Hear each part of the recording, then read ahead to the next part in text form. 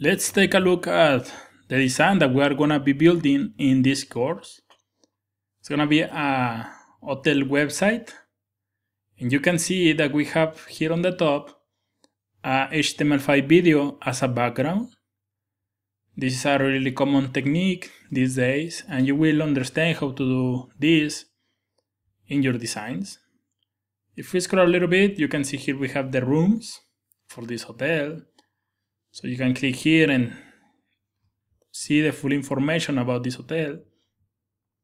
We also have these full width images, another really common pattern these days.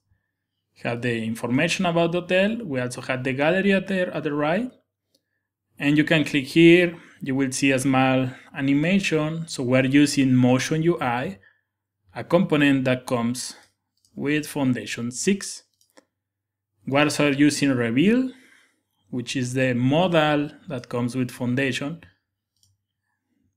We also have another image at the bottom, the booking form. So we can click here and this will launch the contact form. Here we're using Avid validation, so you can click here, and if the form is empty, you will get this feedback. There are some problems in your form. If you are filling this, for example, let's add my name, Juan Pablo. Let's add an email, juan@gmail. And you want to reset, you can click here on reset, and this will reset the form. Everything is handled by Foundation. You can scroll a little bit more, you will find this footer. And here we are using Foundation icons. So we're gonna add the Foundation icons to our project. We're gonna scroll to the top. Here you will find the menu. We're gonna be using the component of Canvas. So you have a menu like this one that is fully responsive. We're gonna be using the drill down menu. So you can click here on rooms, and this will display the rooms. You can go back and forth, back and forth. So the next one is the About Us. So you can click here. We're going to be practicing the grid in Foundation. This is the information, this is the image.